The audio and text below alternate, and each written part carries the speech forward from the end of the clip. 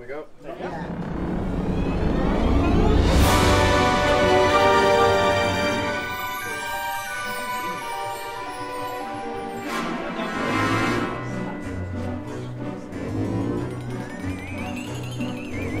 This is the Potions Cauldron, and we discovered that this was once the home of Phileas Fry, who basically was a potion maker, and he went off to fight in France and discovered a lady called Agnes de Molloy, and came back with some potions, and we've recreated some of the potions. Obviously they're only going to work if you're a real wizard, so you need to be of wizardy ways to make the potions work.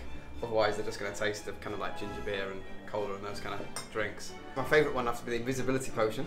The potion itself is invisible, but it will only work if you're a wizard, so you spray it on yourself, and it will in fact make the recipient invisible. If you to purchase from us, you'll be allowed entry to the wizardy world, and you can find lots of magical treats inside. So through into the secret room. And obviously if you're coming into the potion room, you've got the option to have your photo taken. Obviously not everyone's a fan of potion making, so we have a little selfie screen where you can be a wanted wizard, and you've got the backdrop of the shambles in the background. We've got our magical miniature models. Got on display a magical Lego castle, popularly seen in a very famous film. Then we adjust the fireplace, we've got a flaming cauldron.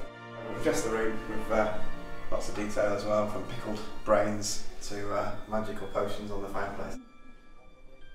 Retail, we keep getting told, is dead in its current form. It's all about the experience, and hopefully that's what we've done here. We've created a bit of an experience store. They're all our own brands. We've created basically bath potions, drink potions, the files we've got, which we call Phileas Fry files, which basically it's a soda stream for a new generation. So you get some syrup and you get the water to mix these drinks together, and it creates a potion as well with a magical flavour as well.